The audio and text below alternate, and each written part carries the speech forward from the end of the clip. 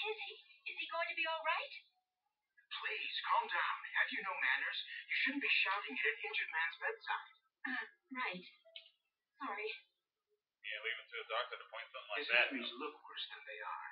It seems they're all superficial, nothing life-threatening. I see. Thank goodness. But it looks like he was put to sleep with magic or a drug. What? Is that why he was so unsteady?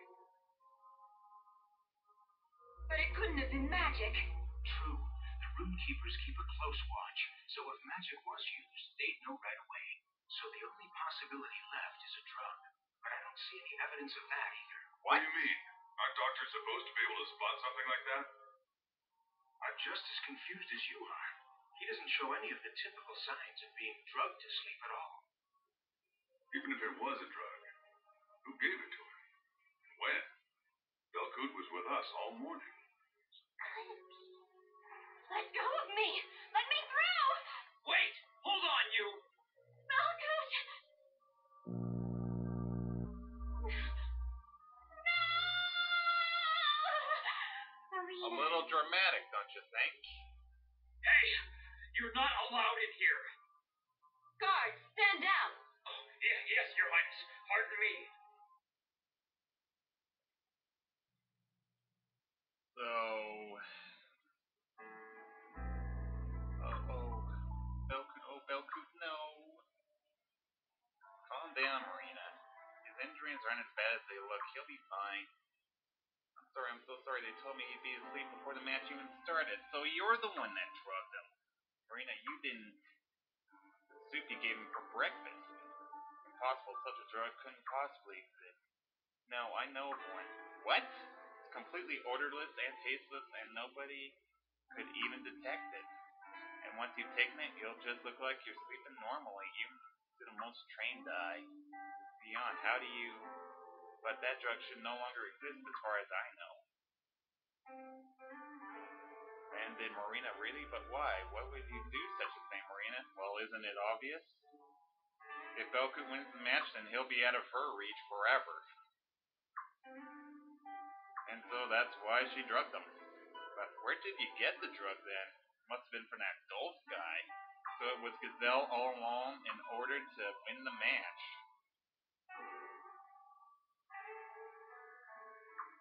So now they're thinking that only the nobility could get their hands on a drug like that, so those thugs must have been working for a noble. And that noble is Gazelle. No, you've got it all wrong. I did it on my own, honest. Please believe me, if you don't, the proprietor and proprietress will be... Well, you could say that. Now I'm starting to get the real picture here. Oh, Marina. I don't like this one bit. Everything and everyone is starting to look shady to me now. I'm gonna go talk to Zegai. Zegai? Why him? He has nothing to do with this. Well, he was kind of connected to Gazelle's scheme here before the Sacred Games. So, let's go ahead and talk to him too. You're going to see Zegai too, right? I'll go with you. Yeah, might as well. Not much left to do here. So, Leon joined the party. Again. Guess you could go ahead and talk to those guys, but really won't get too much out of it. Your Highness the Prince, I have a message for you from the commander of the Queen's Knights. From His Majesty Ferret? Yes, Lady Leon.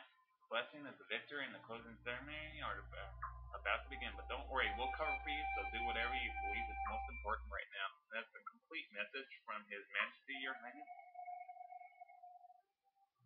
Nothing gets by Ferret, does it? Well, of course. You knew that we're investigating just what happened with Belcoot. Let's go ahead and here and talk to Gazelle, or not Gazelle, the guy. Starting to get the names mixed up. So the guy, what's the deal? You didn't have anything to do with those armored spies, did you? No. Okay, now he's finally talking. What? They started speaking to me. I could not tell you why. What they said was of no interest to me, but they gave me no opportunity to excuse myself. That's what I thought. So, Why didn't you say so before? So basically, if you choose this, then you'll lower the guy's disposition on you. But if you say this, then it'll be easier to recruit him later on. Because yeah, you will be able to recruit him later on. It doesn't matter. I was born anonymous. To most of these people, that makes me a spy. I was a baby, too young to even walk when I left that country. My only homeland was the battlefield. So, I guess it was a gladiator all his life. I think those armored spies were being used too. They had information passed off on them, like how the guy was born in armaments or how to get to the underground passage that leads to the arena basement. To get the guy falsely accused and disqualified from the sacred games? Not exactly think about it. How could anyone have predicted what those armaments guys would do? And it was mere chance Shooting heard those voices. This was just some half-baked plot with no real outcome planned. I bet the guy getting disqualified was just a matter of chance. Just a matter of chance? That's horrible. It's that bastard. Talking about Gazelle. He lays schemes and then just sits back and watches how they unfold. He gets a kick out of watching people get caught up in his plots. Just look what he did to Belcoot. There must have been an easier way, but he had to go and get poor Marina's hands dirty too. I bet he thought it would be more interesting that way. Yeah, he sure did seem to say that when he was talking last night. That's awful. Gazelle loves schemes the way Kyle loves women. He'll try anything as long as he thinks it'll be amusing. And he almost always gets what he wants in the end. Victory in the sacred games. I told you before, didn't I? That's the kind of guy he is, or rather I should say that's the kind of guy he's becoming. In fact, this is exactly what I expect from him. Now she's cursing him. So, we have to confront him directly. We should let Mother know. So yeah, let's go ahead and tell the Queen, because we can't really confront him because we don't have actual proof that it was him that drugged Belcoot. Since he did it so decisively. Let's hurry up and tell Her Majesty, or else the prince is about to marry that man. And the guy, he's going to be executed, and he didn't even do anything. So yeah, we're going to go ahead and try and save him too. If death is that my fate, then so be it. Now, basically, you gotta say I would never let that happen or be quiet, but trust me, he will like it if you say that you'll never let that happen. In any case, we have to inform Arshtat. Come on. So, yeah, those are two choices right there that'll really affect the guy and how to get him. So, now we're gonna have to go ahead and meet up with the Queen, and she's just in her room up here. Yeah, I think I'll just do this on screen, otherwise I might get more copyright messages saying that it's all 2 bits from Konami there. So I think I'll just stay on screen. So you just want to head to the Queen's room right up here.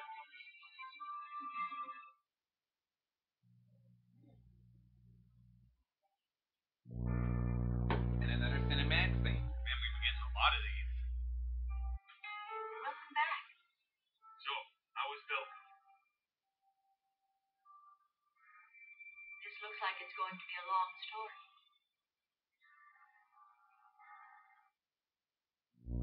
Thank you for telling us. But everything you've said is just conjecture, is it not? We understand. Your guesses are probably correct. Thank you for finding out so much in such a short amount of time, but there's still no proof of who is behind all of this. Isn't that right? That's true, but even if it is the truth, we can't take action based on conjecture. Arstad? So you're not going to do anything? Isn't there anything we can do? I am not a god. I might be able to make accusations, but without proof there's no chance for justice. If I could punish certain senators, I would have done it long ago. Arshtat. Uh-oh, not again. Arstad? How foolish of me. There's no need for me to put up with any of this. All I have to do is become a god. and I have powers befitting a god. Arshad! Your Majesty! To begin with, I must bring down judgment upon Lord Godwin, making a mockery of me and my beloved children. I'll do to Stormfist what I did to Lord Lake. Uh-oh. So basically, all you gotta do is say mother and she'll calm down. And if you be quiet, then Ferret will do it. And Silence and everyone else. Did I? No, it's all right, my dear. That was close. Sorry about this.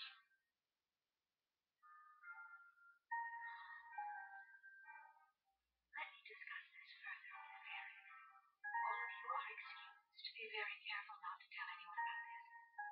And please be especially careful Lynn doesn't hear about it. She's still too young to know about such sort of thing.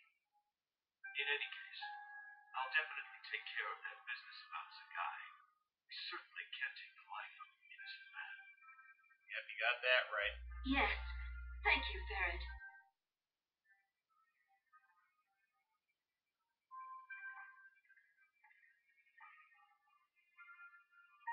Your Majesty, about that dark arcanum.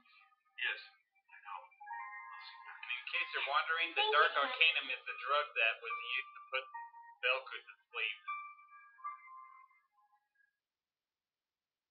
Even though they don't really get into how that is, I thought I'd just mention that. Now we are in our room sleeping. Prince. Oh, you're already awake? Good morning, Your Highness. Looks like you didn't sleep very well, huh? You either? Well, at least you're not all bandaged or stuff like that. Actually, I slept like a log. No, there were too many things to think about. Oh, sorry, I shouldn't be brooding like this so early in the morning. Her Majesty and the Princess are awake too. Let's go. So I guess we'll probably talk with them later. We've covered quite a bit. We have rescued Marina, watched Belcoot fight the championship match, and pretty much done a whole whack of stuff. So now we're going to be going ahead and saying our goodbyes to the people in Stormfist and heading back to Silver Melina. So this is the Mod Triple One saying goodbye. Thank you for tuning in. If you like this video, please hit a comment or subscribe. And see you all next time.